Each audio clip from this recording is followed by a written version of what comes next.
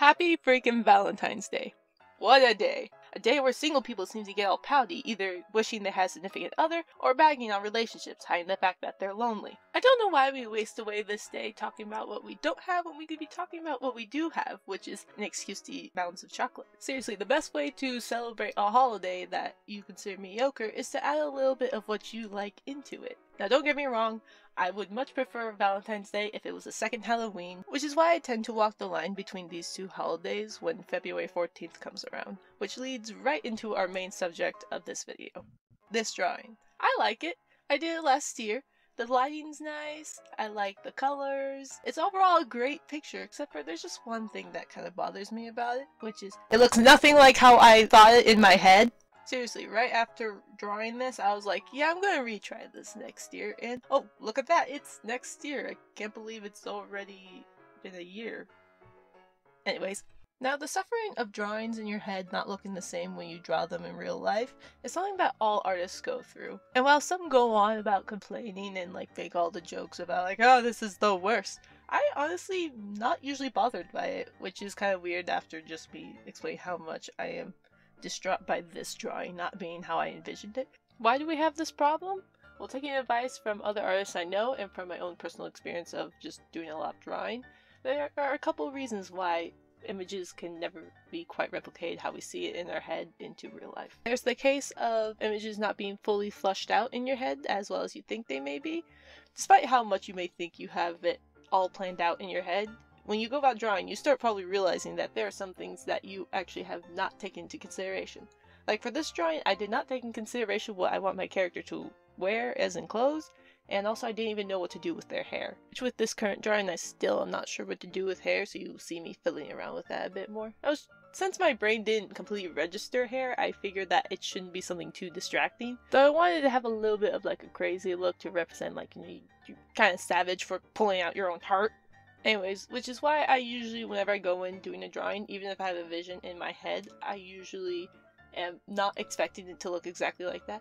Especially with another thing, whenever I envision things, it sometimes is often in other people's styles. Like for this drawing, I remember envisioning it kind of like a Destiny Blue style.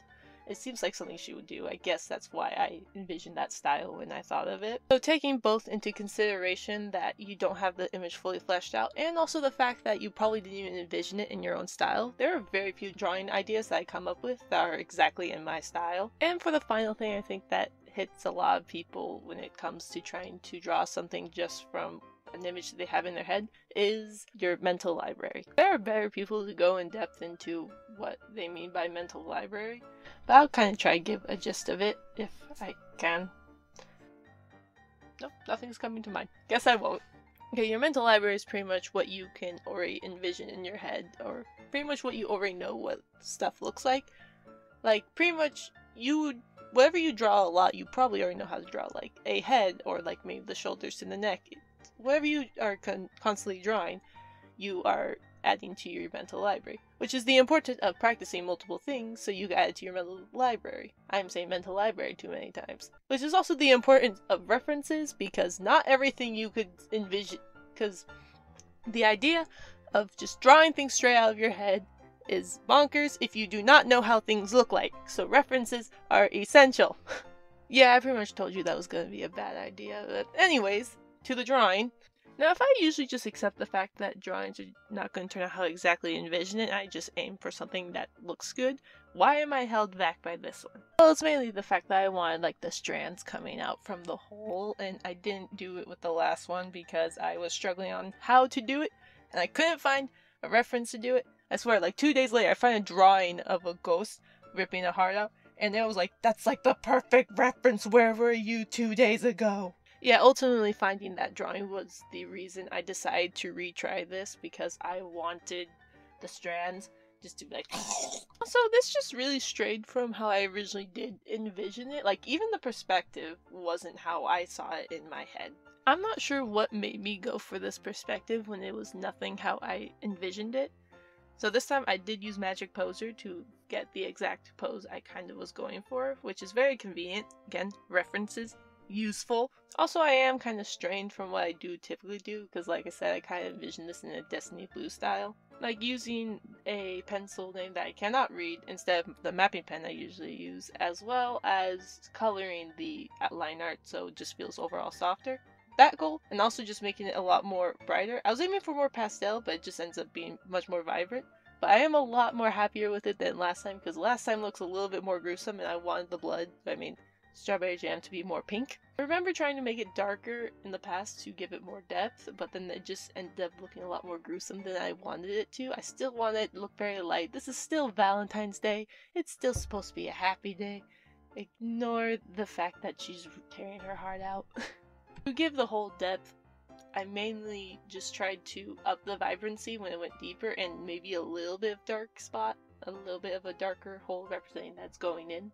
Now, while this does look closer to how I envisioned it, and I am much happier with it, that doesn't necessarily mean the way you envision it is the best way to go, because sometimes the way you see it can have flaws, like the colors don't look the best together, or the position isn't the most accurate, or looks a little odd. And in fact, one of the ideas that I had was having two images lay over each other, and that did not turn out looking the best, which I ultimately just ended up creating somewhat of a gif of it going back and forth between the two photos. And the way I saw it in my head, it did not look the nicest, so just because something doesn't turn out just how you envision it in your head does not make it a bad drawing. Have an idea, find references, and be willing to accept the fact that it's not going to turn out perfectly how you see in your head, because sometimes it may even turn out better. That's what I would like you guys to walk away from this. This turned really sappy. Alright, here's the finalized drawing, and here's it compared to the old one, which makes it look a lot duller than before. I thought it was colorful, but compared to this new one, it's so sad looking. And also I like that it definitely looks way less gruesome. But in some ways more at the same time. Now, if you please, allow me to waste more of your time. One of my friends in our group chat mentioned about a young adult dance happening in February, themed Black and Red Masquerade. Now, I'm not usually a big fan of going to dances unless I have a nice group of friends to go with, but then I saw the theme. Got me thinking of a look from Made You Look Lex, and I was like, oh, that would go so well, but I don't really have anything to go with it. And then I started thinking about, like, what if I make a dress? And so I was going to get my friend Peely to join me, but she did not want to go through all that work making a dress. But Malia did. So we made some sketches and we came up with ones that we liked, and I would have shown you footage, but it was really chaotic, and we actually don't know much about sewing, so we wouldn't have given any proper instructions in any way.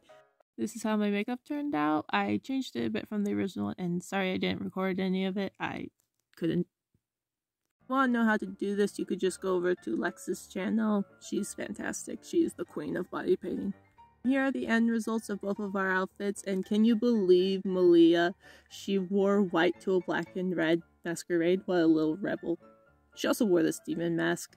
And it was quite foolish of me to think that we were going to be the oddballs there, but there was so many things we saw and that I will show in quick illustrations and pictures I find online. I have a gothic ox queen and her fox, a wing-eared man, a plague doctor, 2 autumn flower girls, 2 pretty princesses, a joker, and the one that takes the cake, a transformer. Did not anticipating this becoming a miniature Comic-Con, but at least I could say I bet you I was the only one there with roller skates, which I took because they matched my outfit, so how could I just leave them behind and not bring them? And as you would expect with a group of introverts, we stayed there for an hour and a half, and then we went over and got Denny's. Overall, I had a great time, and thank you for letting me waste your time.